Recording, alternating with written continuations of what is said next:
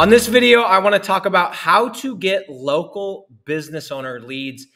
And if you're watching this, maybe you're a business owner, maybe you own a landscaping company or a concrete company or a tiling company or whatever kind of company it is. This is for you. I'm going to talk about a strategy that you can use on this video. If you are somebody, on the other hand, that it doesn't actually own a local service business, but you are either looking to get into this model, you're looking to start providing leads for these businesses, or you're already in this business and you're looking to increase the leads that you're getting, this is also going to be applicable for you. So I'm going to give you a couple of tips. I'm going to kind of direct this at the business owner as somebody, and I would love and I'd really appreciate if you guys have a business owner friend, if you have a colleague, if it's a family member, I don't care who it is, share this video with them. This is some really practical free tips that I want to give these people. And I'm going to start by saying this, and I'm assuming that you have a website. Now, if you're watching this video, you don't have a website, that's a really good starting point. You got to have a website. It's 2023. At the time of recording this, we can't pretend that websites aren't a thing anymore. You have to have a website. So if you don't have a website, go do that, and then you can watch this video. But for those of you that have a website, I want to give you guys a couple of suggestions. So first and foremost, those of you that have websites, some of the most common things that I have seen is a lot of people have websites, and maybe you're a lead generator, maybe you're a local business owner, you're in some small-ish city, you rank fairly well. Right? We're not talking necessarily about ranking on this video. We're talking about websites and people, how to get local business leads. Maybe you have a website that's showing up for some of the keywords, and you keep seeing your website at the top of Google, but you're like, why am I not getting any leads? Couple of things that I have seen that can really, really help is what we have to remember, guys. If we're getting a lot of traffic to our website, if you guys are getting a lot of visitors to come to your website, and if you're ranking for most of the top keywords in your city, you're probably getting traffic. What it means, you're probably not getting any conversions. You're not getting leads, and that is a problem. Some of the most common things that I've seen, in fact, the number one thing that I can suggest to get you more leads if you're watching this video is take your phone number, take that phone number that's on your website. And in my opinion, you should be using a tracking number, but if you're a local business owner and you're using your cell phone, that's totally fine. Although I would go and type in tracking phone number softwares. I use one currently called callrail.com. This will allow you to actually track your phone calls, forward them to your wife or your secretary or your husband when you're out of town, do a number of different things. But that phone number, my guess is that if you're watching this video and you're a local business owner and maybe even a lead generator, your phone number is probably in the top left corner, kind of in this hidden spot. Okay. And to you, it's like, yeah, that's just where it should be because that's where everyone else does it.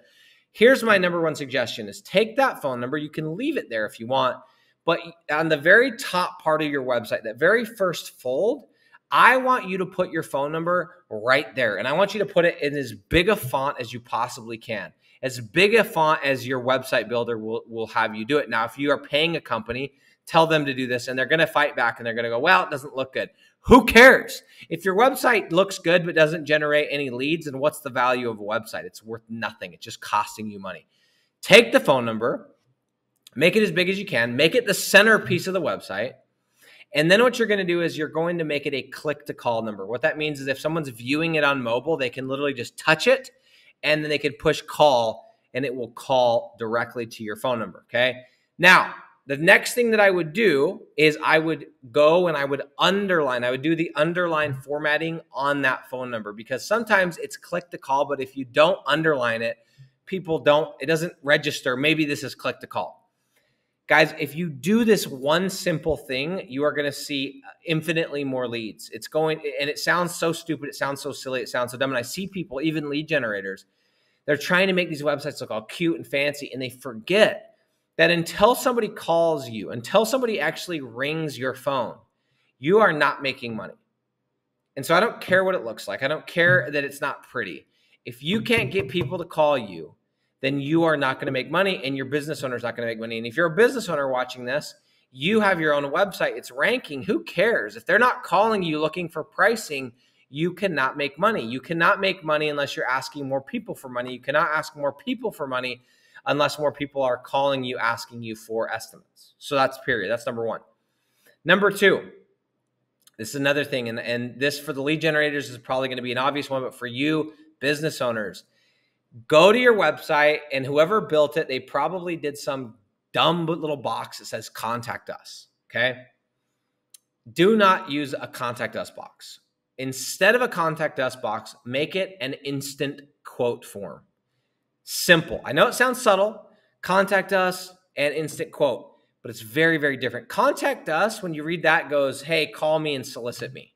Here's my name. Here's my phone number. No one's going to do that. Doesn't look like it's going to happen soon. Now you're going to bug them. Doesn't sound, but if you do an instant quote form and you structure it properly, you ask one or two questions. For example, if you have concrete, what I like to ask is, at the first thing is, what are you looking to have done? Concrete driveway, concrete patio, concrete sidewalk, or other. And the second question is like, how many square feet, approximately how many square feet? And you put 4 or 5 options, or 3 or 4 options, or 1 or 2 options. And then you say name, phone number, email, submit, or get quote.